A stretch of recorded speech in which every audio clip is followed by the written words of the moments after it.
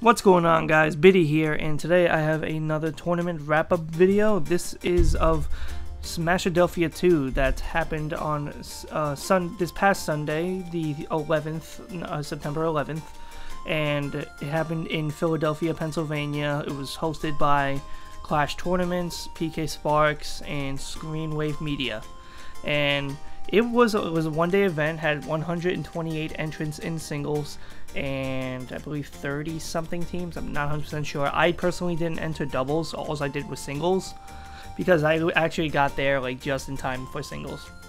What the match you're watching on the screen right now is me playing a local friend of mine, Vivid, who was also at the tournament. This was in top 8, and this was a loser gets to winner gets to winner's quarters, and it was a good set between us. But anyways, I'm just going to be talking about my time there. Basically, I woke up on Sunday, and I had originally plans with family or something, but my parents oh wait, we're not doing that anymore, so you could do whatever. And I was like, huh, Smashadelphia is today. So I messaged Chibo, who is the head guy of ClashTournaments. I'll have the links to all their Twitters and websites down below. I messaged him and I'm like, hey, do I have enough time to make it? He's like, yeah, if you get here by 1:30, I'll put you in the bracket, and you'll be put in the pool, and you'll be good. So I'm like, cool. And that was like just enough time for me to get ready, get in my car, and get there by 1:30. So I did that, and it was a nice venue. It was in District 9, which is like sort of like a nightclub, like bar / like nightclubish type venue, but they did it like really nice and used the space to have a bunch of setups for Melee and Smash 4. And it was pretty cool. But yeah, I only did singles. So I did, yeah, there were 8 pools, 16 people in each pool, 128 people, makes sense. But my pool, I was second seed in my pool, and I played against ClashTournaments in winners finals. Before that, I had 3 matches. My first match was against a Cloud who said he was a Melee player, but he entered because his friend played Smash 4, so I double 2-stocked him. Then it was this Diddles, this Diddy Kong player who I met at like a previous Philly local, and like he did get better, but my Diddy experience with Apple has helped me out a lot, and I was able to 2-0 him. And then I played in winners semis this Marth player who I didn't know, and I double 2-stocked him, got to winners finals to play ClashTournaments.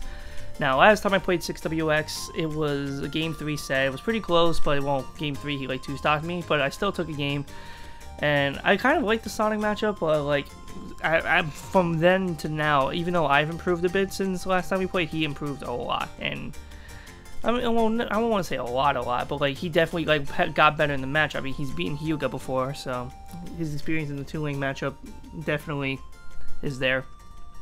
And he like high percent 2-stocked me game 1 because he just wouldn't let me kill him. I was not able to get bomb confirm or like a grab out of him at all. And then game 2, it was like sort of closer. I was down by a good amount last stock, and he was at 1 stock 0%, and I was at like 140, and I almost brought it back, but he sealed it up. And yeah, he 2-0'd me, and it was top 3 get out of pool, so I didn't have to play my losers finals match, so I got right into top 24 of final bracket from loser side.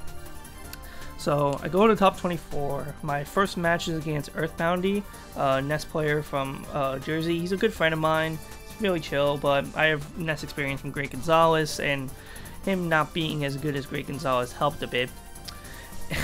But he's still like a good Nest who's definitely like been putting in the work lately, so shout outs to him. But he had a pretty close game 1, and like I sealed it, I think, with F Smash possibly, like Zaire cross up. I swear, Zaire cross up on shield to turn around F Smash has sealed me a lot of stocks, and I love it. But I beat him game 1, and I believe game 2 was a high percent 2-stock, and I took that. And then my next set was against Blazing Pasta, who's another Nest player, this one from Philly, and a bit better than Earthboundy, and we've gone back and forth in sets at times. He's beaten me in the last couple, so I was like, I really wanted to win. So we go, and it was a pretty close set. I mean, he 2-stocked me game 1, and I believe I like almost JV2'd him game 2 on Duck Hunt Omega. And then we went to Battlefield for game 3, and It was like basically even, 70% each last stock.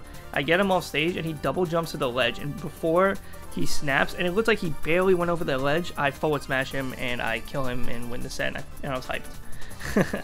And then, so it was good games with him. Then I played Vash, a Moth player from Jersey, and I 2-0'd him. We, again, like Earthbound, he had a really close game 1, but game 2 was a lot more in my favor. Beat him, got into top 8, was pretty hyped. They had a little top 8 VIP area. It was pretty funny, where they just had a couple setups and the people that were in top 8 just chilling. It wasn't huge because I played like right as I got in almost. And then I played Vivid, who you're seeing on screen now.